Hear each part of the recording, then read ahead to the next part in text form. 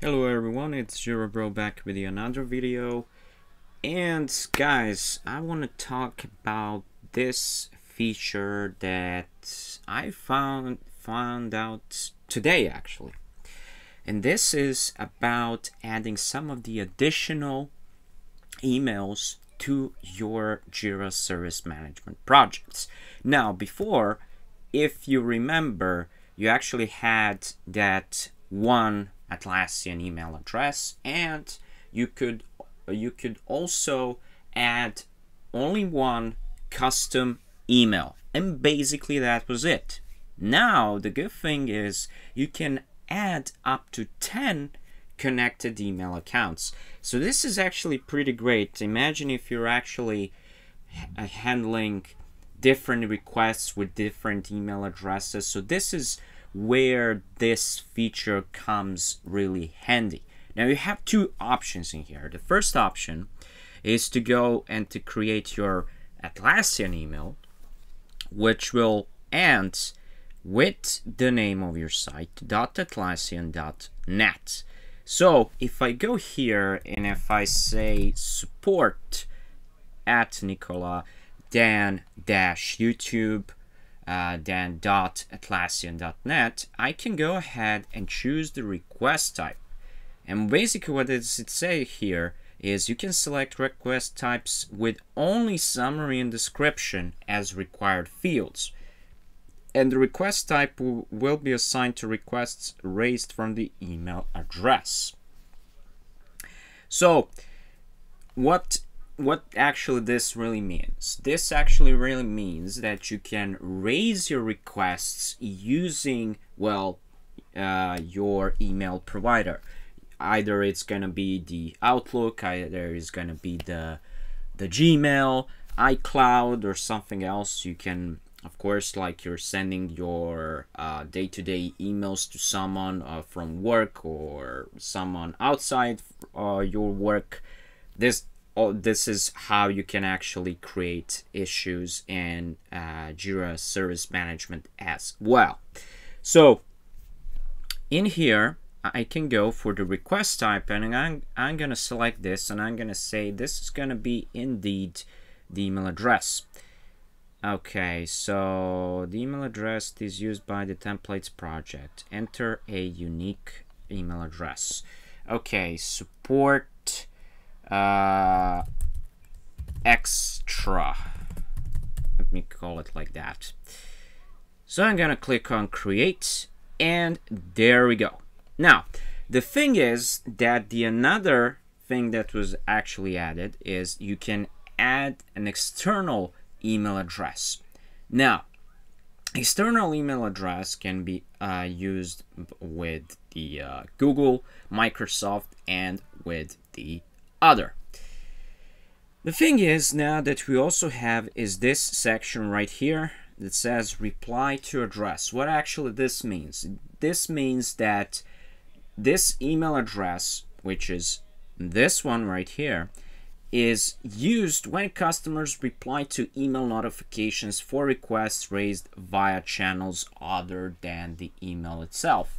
The one thing that you actually need to remember is that those email address, that email address that has been set to be the reply to address cannot be deleted. So if I go here with the three dots, I cannot actually delete this. But the thing is, I can assign a different address to be this reply to address. And now I can update it.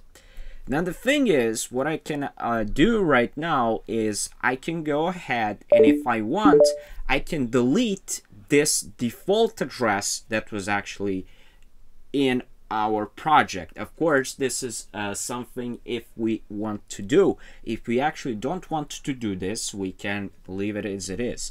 So we can go ahead and we can, let's say, create a new email address, but this email address is going to be for the request type of submit a request or the incident, and I'm going to say that basically it's going to be called incidents. And if I create it right here, and it says your project will start receiving requests from incidents and then at Nicola youtube.atlassian.net.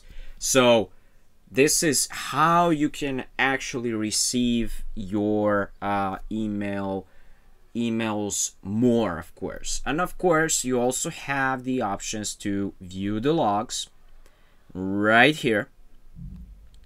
And what does it actually say in here? It was that, well, I have created a request in here. So if I want to actually see here, it says your service project email channel is ready to receive requests. So that is actually the very first email that we actually have added to be the Atlassian email address. That's how we can actually see it in the logs as well. Another thing is, of course, that you can manage the permissions for sending email requests and adding other participants by emailing customer permissions. Now the question is, okay, what is this? So if we actually go for the customer permissions, now what we have in here is something that is being called the customer sharing.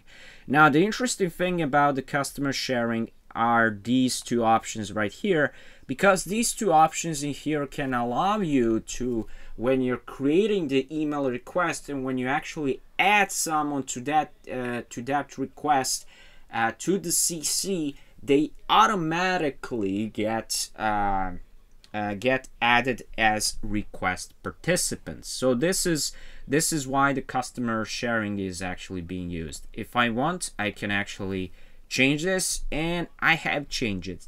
So now what it says, agents and project admins can add new customers to a project at any time by including their email address as to or CC field when replying to request email notification. And another thing, the selected settings will also allow existing customers to add new customers by including their email address to the CC when replying. And when this happens, they get added as the request participants.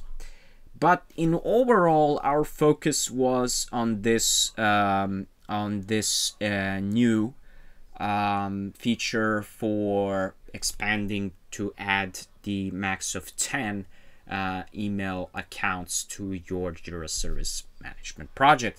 That is it. I hope you guys you enjoyed the video. Don't forget to like, share, and subscribe. Thank you for watching. Bye bye.